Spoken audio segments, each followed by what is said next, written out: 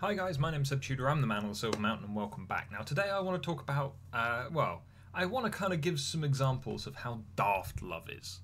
Yeah, because there are so many people that I talk to on a fairly regular basis who, be they clients or be they friends, who are so hard on themselves. Yeah? Oh, why would anyone love me? Oh, I'm just going to be lonely forever, and so on and so forth. Because love is complicated and love is difficult. And so I wanted to kind of give some examples of how absurd love is and why, because these things are so daft, no one should give up hope. Yeah? Um, it's important not to. You know, you feel hopeless, and so as a result, your life erodes around you because you're not engaging with it anymore.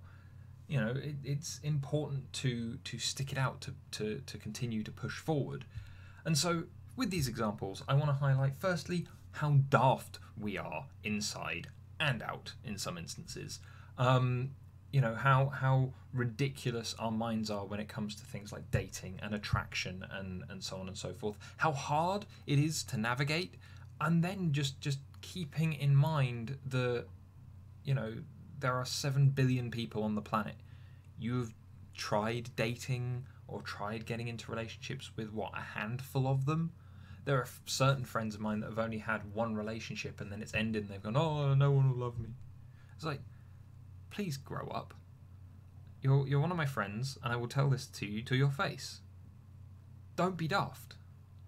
Have you tried dating every single person on the planet? Because if you haven't, then shut up and get back out there. But anyway, let's get into these examples. So to start off with, there's a lot of discussion around playing hard to get and negging and all of these kind of negative behaviours in regards to dating. You know, the whole pickup artist line of kind of, what is it? Treat them mean to keep them keen. Which, by the way, doesn't really work. I wouldn't suggest doing that unless you have a set of other things that you're going to bring to that situation, because chances are you're probably just going to be an asshole in that situation. You're not going to make any friends, let alone anything else. But in a 2014 study, it was found that men, during a speed dating experiment where the men were placed in front of women and so on and so forth, as per your fairly regular speed dating setup, they found that they wanted with the women that played hard to get by acting disinterested in what the man was saying and in the questions that he was asking. You know, and this was, though, a very specific set of things where the men only experienced this when they went, I want that one. So a normal woman playing hard to get, when he was just conversing with her and he hadn't found her like uniquely attractive or uniquely interesting, no effect, essentially. But if he had already gone, God, she's beautiful, I want to go and engage with her, and then she seemed disinterested, then it was a chase. It was a target that he had that he could give chase to. It became exciting. It became a challenge. And yet, the interesting thing about this, and the almost paradoxical thing about this, was that when this was going on, the men that were going, yes, we want that woman, she's going to play hard to get, and we want her more because of it, they also said that they liked her less than some of the others. So that it became this mess of, I don't like you very much, but I'm having fun chasing you. And this is where, again, sometimes you will chase down the wrong person and then realise your error, or whatever else. You know, it's a mess of complications. And so you might find someone insanely attractive for no realistic reason, and then get with them and then find that you were right all along and there was no reason, and then it all turns into a mess of a situation. And guess what? That's no reason to give up on the next one. Maybe next time, learn that you know that you like the chase, but also that you need to pay attention to whether or not that person's nice enough in the first place. The next one, and this is one that I like talking to people about, especially when I was doing a lot of stuff with kind of relationship coaching and talking about kind of dating coaching and online dating and stuff like that.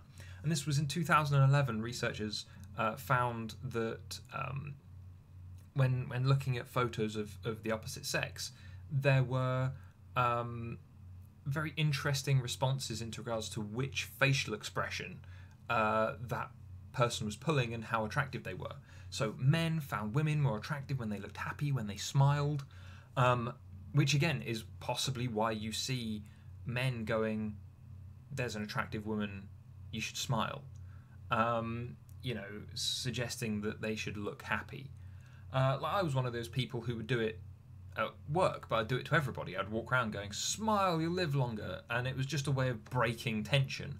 But there's a reason why it's one of those things that gets said so often, almost in a catcalling way, to women, more so than anyone else. And it's not just a stopgap. It's not just a break. It's because that's what they want to see, And it's a way of potentially improving someone's day, but also it's a way of just them going, basically, yeah, you're attractive, and I want to see you smile. Not usually the way it's explained. Not usually the way it's put across. Not condoning catcalling, just saying that's possibly a reason why. But on the other hand, women rated men when more attractive when they displayed more in the way of pride in the way that their face came across, when they looked more serious, when they weren't smiling, but when they had a more open face. So no frowning and looking miserable and angry, but having a kind of open expression over your eyebrows and kind of down on your jawline. So looking maybe more positive without smiling. Although the thing that was most interesting from the study was that shame was considered to be an attractive facial expression, and I'm not exactly sure how you would show shame in your face just on reflex, or without it being on reflex rather.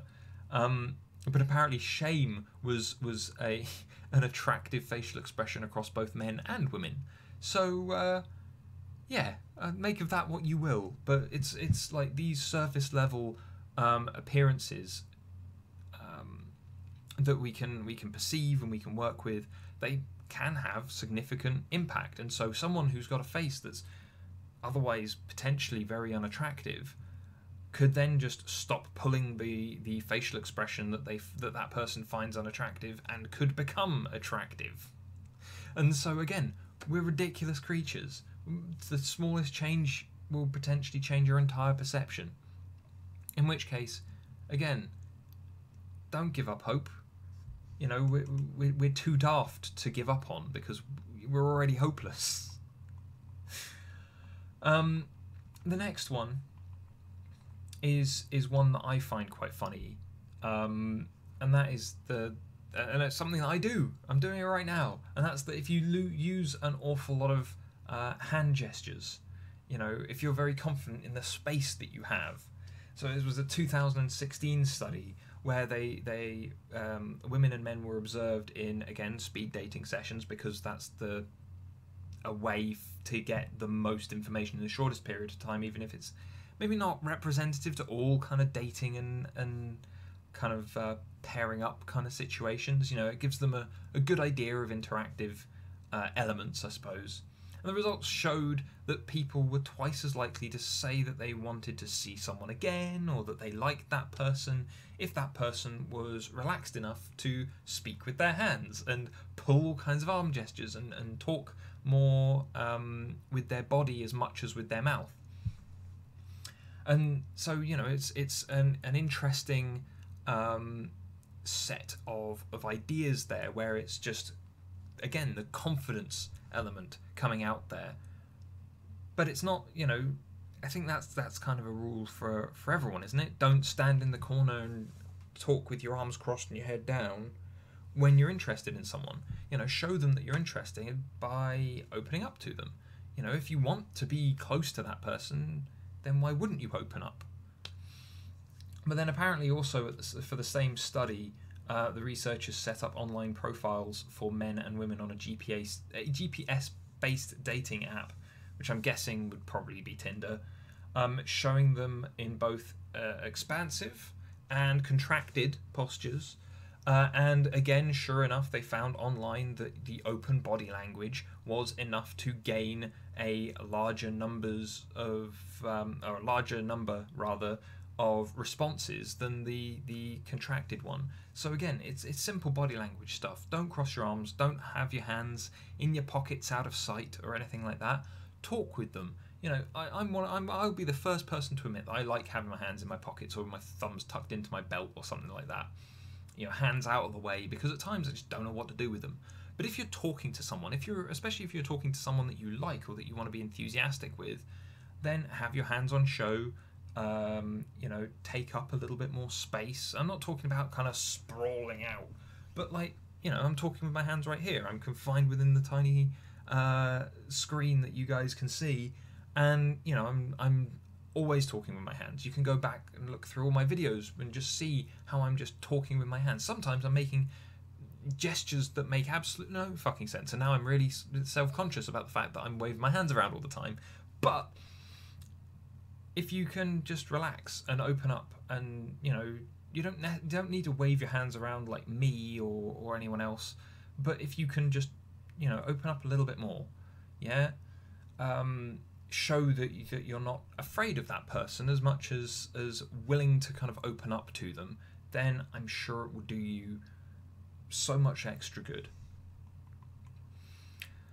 And then the last one, and this is one that we've seen on all manner of social media, kind of shown off time and time again in other kind of follow-up experiments.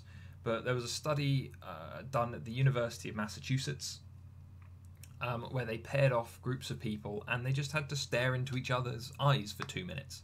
Like, do nothing else apart from sit across from each other and gaze into each other's eyes. And then, rather unsurprisingly, those people related that, you know, they had increased feelings of love and affection and care for those people whose eyes they had been staring into.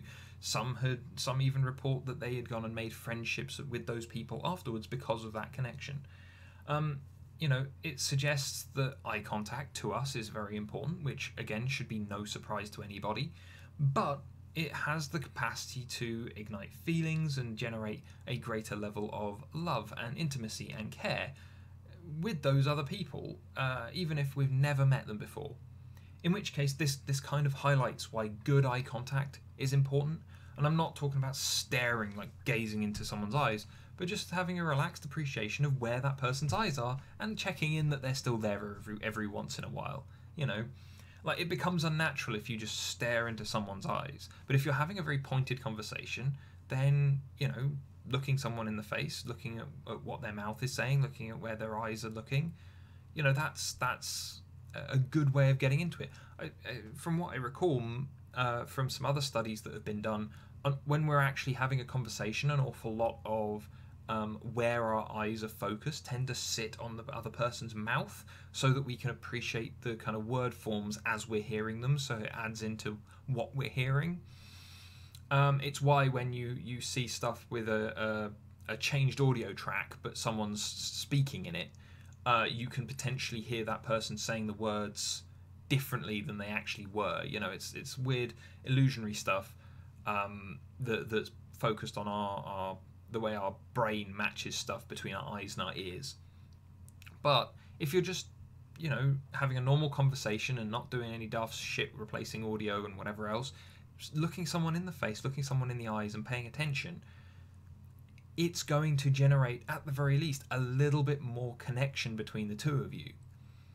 You know, there's a reason why one of the nicest things that you can just do quietly with someone that you love, someone that you care about, is sit down and just gaze into each other's eyes and just be happy and quiet and whatever else. You know, it's that, those moments of just gazing into each other's soul.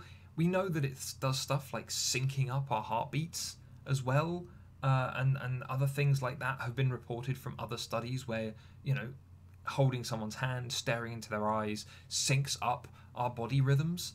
And, you know, so it's one of those things where it's just like, again, looking at your shoes all the time, or looking off around the room when you're trying to have a conversation with someone, especially someone that you want to get to know better, or someone you want to start a relationship with.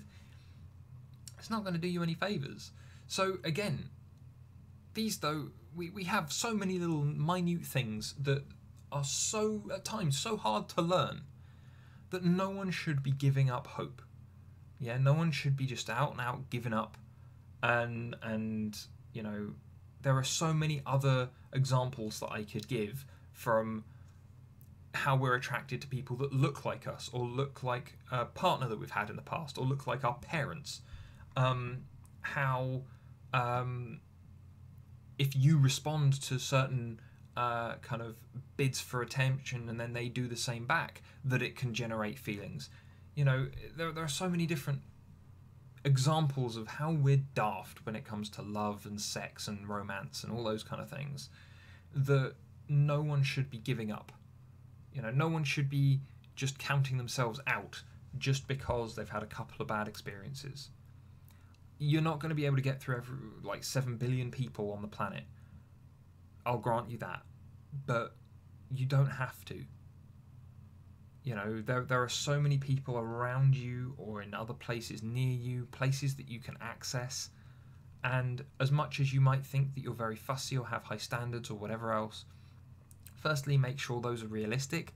And secondly, give yourself a break. You know, there's so much more that you can do if this is something that you want. But also, one of the things that I learned, the more you look, the more pointed it is that you are only looking for a partner, the less likely you're going to get one. You need to look to experience life and be willing to have people come with you. And again, that's where being open and paying attention to people and you know, having the right kind of outward demeanour is as important as anything else. And you pitting yourself, you being miserable, doesn't put you into any of those states. Yeah? Doesn't even show shame, it just shows you being depressed. It just shows you being sad. Not clinically depressed, just a bit mopey, you know. And so shift out of that. Accept yourself, do a little bit of introspection and analysis, and realise that actually you should just maybe go have fun, and maybe someone will want to have some, you know, fun with you. But hey, anyway, if you guys would like to hear me go into more of these things, more of these reasons as to why humans are daft when it comes to relationships and what we find attractive, like the colour red, for instance. If you want me to go into more of those things and more studies like this in another video just for fun, then I'd gladly do that, because these things are fascinating and hilarious. If you'd want to go into, if you'd want me to go into a video about how you can maybe shift out of that funk where you're feeling kind of miserable, give you some activities to do, things like that, then by all means, there are some that I've done in videos in the past, but I will of course go and put another video together on that if you guys would like to see it. But also, if you guys have got anything else that you would like to add, that maybe you have been through, that other people could learn from, then please leave that down in the comments, and I'd love to read it. I'm sure other people would find it interesting and useful as well. So thank you very much for watching, guys, and I will see you in the video later. Take care. Thank you very much for watching, guys. If you enjoyed this video and found it interesting, then please drop us a like, share this video, and subscribe for more, and I'll see you in the video tomorrow. Take care.